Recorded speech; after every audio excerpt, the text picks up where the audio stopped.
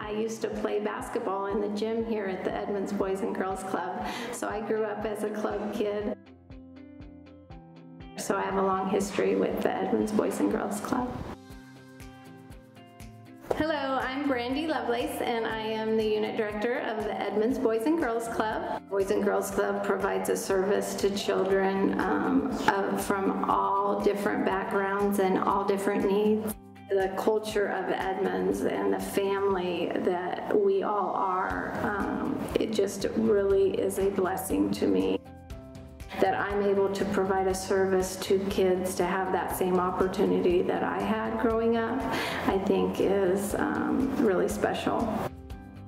My name is Gary Sanders. I am the Healthy Habits Director at the Edmonds Boys and Girls Club. I run a free grant who is sponsored by Verdant, and it's a free sports leagues for kids.